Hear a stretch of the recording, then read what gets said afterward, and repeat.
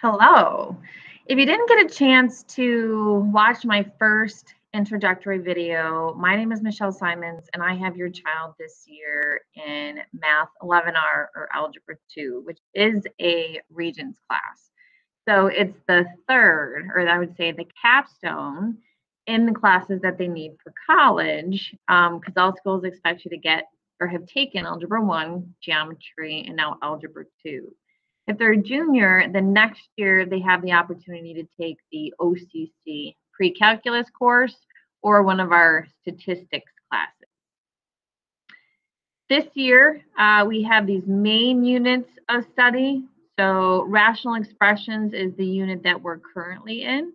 We will be solving equations next, so all different types of equations, then functions, exponents, logs, polynomials, and trigonometry. We've added in, or we'll have some mini units. Okay, the first one was factoring, and that unit was a review. We'll do a mini unit on complex numbers, quadratics, sequence and series, probability, and statistics. Materials needed for the class. So everything is handed out on a piece of paper, so they get note packets. So that's why they need a 3-ring binder to help keep everything organized. A graphing calculator, highlighters or colored pens, and their Chromebook and earbuds. Each section for this class, so I have 3 sections. There is a Google Classroom, so this happens to be my Block 3 class. They're all the same. And this is a screenshot of the stream section. So these are where all of the notifications are posted. So I just recently posted the answers to day 4 homework, but anytime I drop something into the classwork section, which is where you'll find the daily class agenda, the video of the lesson, so if they were absent, and sometimes the homework sheet will be posted there as well. Every class, okay, the structure is the same. So we always start by going over the homework.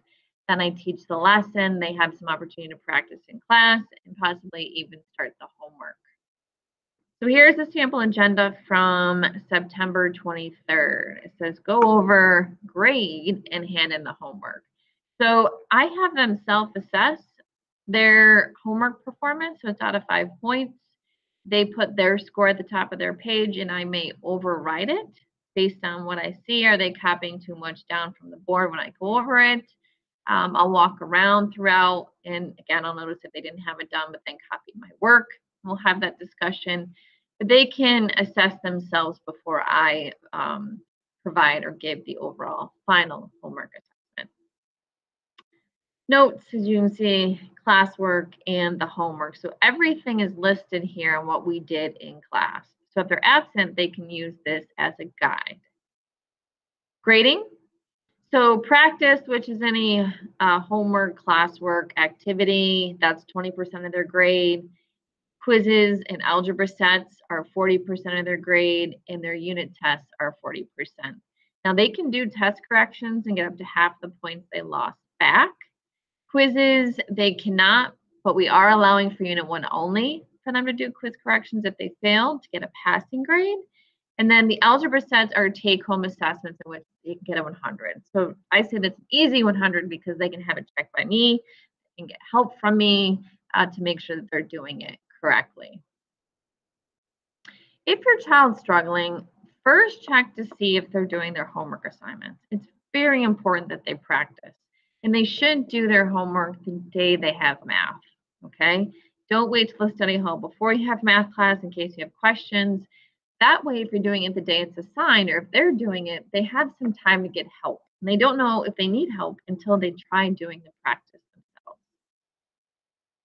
Encourage them to seek help in class and after school. We also have math homework help, odd days blocks 1 and 4, and even days blocks 1 and 3. So we have a math teacher stationed in the library for any kid that comes in and needs help. They can watch the lesson again if they need to, really slow it down and pause. Work in study groups. If they're discussing the math, they're learning. And if they need to, we can look at hiring a tutor. So ways right now that they can currently improve their grade. They can, for the factoring unit only, again, do quiz corrections so that they achieve the 65 or a passing grade. We wanted every kid to start with a passing grade. So that's why we're doing that. And then work to get that 100 on the algebra sets. That's really going to bring their grade up. Make sure they do their test corrections. And I also offer class participation points. So I think it's also great for students to hear another person explain how to do a problem. So I'll often invite some students up to the Elmo to go over how to do a problem in class. Things you can do at home.